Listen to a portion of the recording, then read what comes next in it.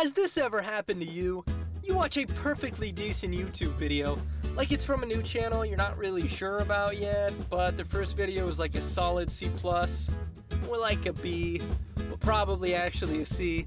So you subscribe to their channel anyway, and you're like, wow, now I want to play some of these games that he mentioned in his last video. But I just don't know how or what to do with a disc. You've tried inserting it. You've tried plugging it in. You've even tried taking it out on a date.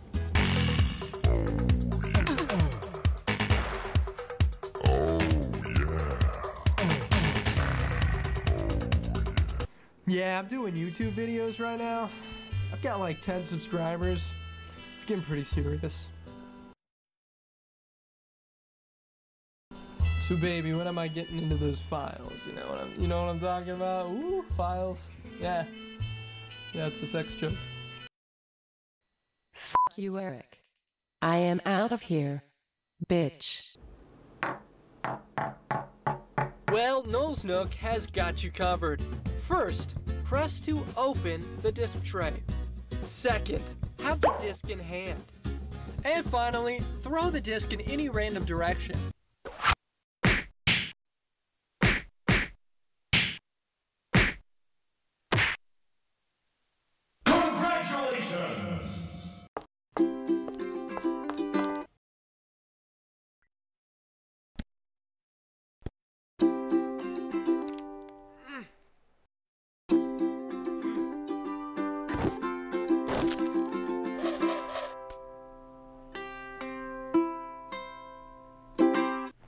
Hey guys, just a few days ago I released my first video, which was my top 10 most memorable games as a kid. Check it out, I'll put it in the description below. I liked the video. I think it was really fun to make. Hopefully you guys like it too. With that said, a lot of these games in the video last week were old. Pretty freaking old. So I just showed you guys a bunch of games essentially you could never play, right? No, I don't want that to be the case. So, for this week on Noel's Nook, I would like to show you guys how to get your old games to work on your current PC.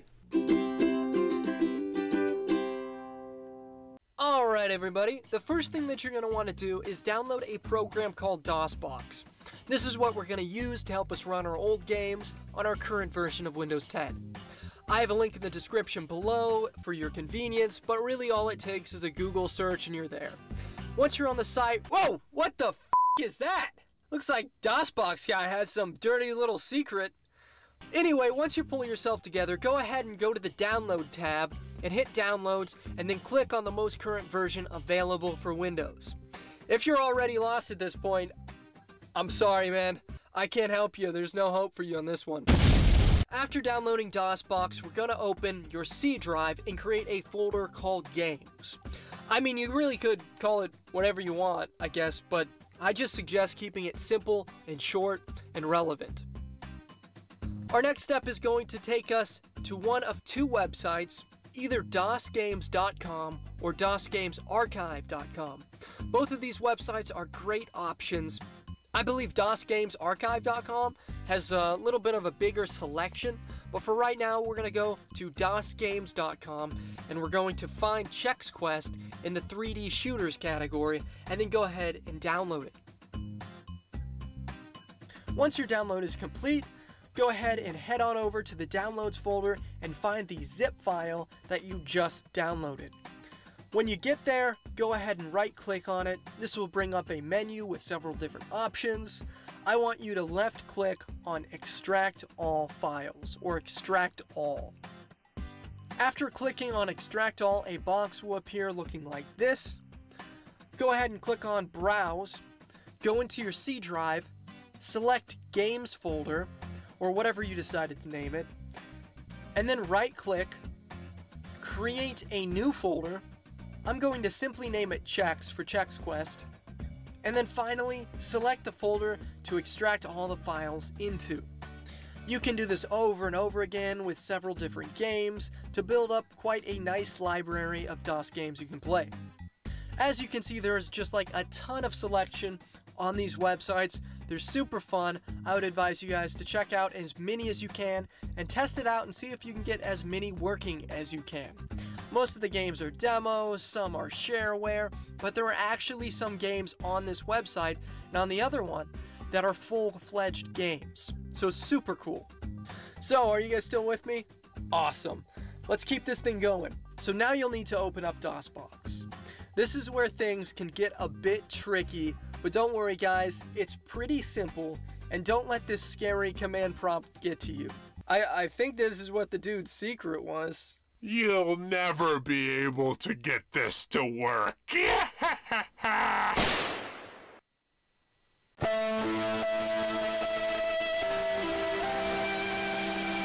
Anyway guys, like I said, it looks pretty intimidating, but after a while, and hopefully with my help, it will be pretty darn simple.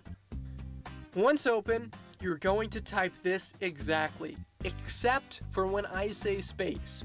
When I say space, just give it a little space between the two words.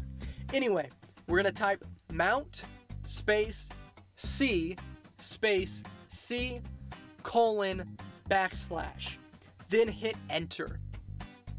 After that, type in C colon, and once again, hit enter.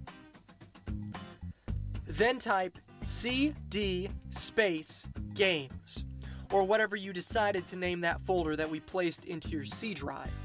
Then once again, hit enter. You'll notice on the left that it shows that we're now in the C drive and in the games folder. This is where you can type in dir and hit enter. This will show you what is exactly in the games folder. Right now we only have Chex Quest in there, so the next thing that you're going to do is type CD space Chex and then push enter. Now it should show that you're in the Chex folder. If you are, pat yourself on the back guys, because we're almost there. Our next step will be to once again type in dir and press enter. Once it brings up the directory, look for an executable file or exe file. That file usually says something like install or setup. If you see something like that, go ahead and type in install and hit enter, or setup and hit enter. If done correctly, it should fire up the installation process. Go ahead and do whatever it asks you to do here. For sound options though, I always select Sound Blaster for my music and sound effects. I end up using whatever ports and settings that they typically recommend. Finally, once the installation is complete, you should be able to now play your game. Most of the time the games will fire up immediately after installation, but if it doesn't, you may have to tinker around with it a bit. Sometimes you'll have to close out the installation to manually launch it from a different file. Also guys, I'm going to show you how to launch Blood. I really recommend you guys trying this game. The first chapter is free. You can download the shareware on either DosGames.com or DosGamesArchive.com. It's super fun, super atmospheric, and kind of creepy. Actually, really pretty freaking creepy. Blood requires you to actually install the game, and then it requires you to launch a setup, go through sound effects options, and then finally you can play the game.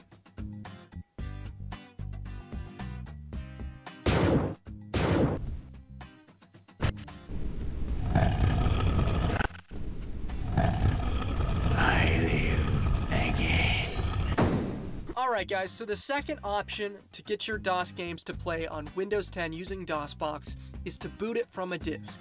I know not many of you probably have games out there that are still disks from Windows 95 and 98, but if you do, this should really help you out.